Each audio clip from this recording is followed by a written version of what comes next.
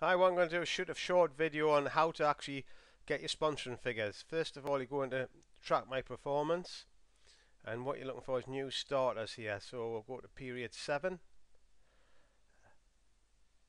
click new starters, and usually takes a few seconds to load.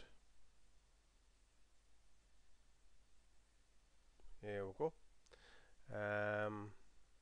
And then what you get an option there is to save as a CSV file. So save new starters period 7. Make sure you put it on your desktop there. Save.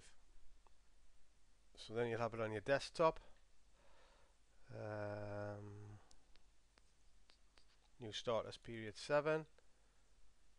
Just open that up, and then what you do is you sort it into the initiator. That's the person that sent the link. So you go to, you look in column F, initiator's name, don't know his name, sort. So get rid of that top one there, and then get rid of some of the other stuff that we don't need.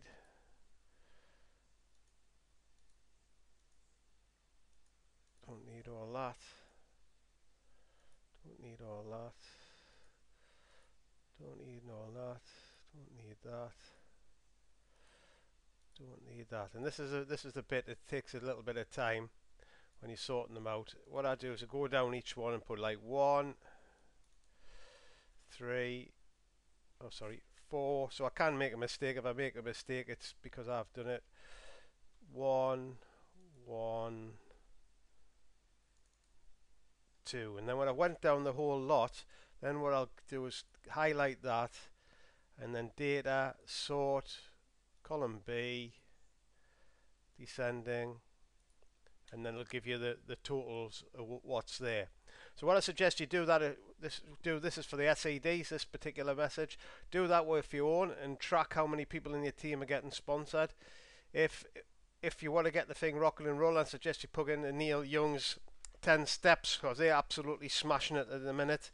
So success leaves clues, and they've been very good to open it up to the whole network. So get stuck into that, plug your team into local events, and really sort of learn the Facebook side, because that's where the big duplication's coming at the minute. So any questions, or if you didn't understand that, just bounce a message back and then I'll answer it for you. Anyway, have a good day, speak to you soon.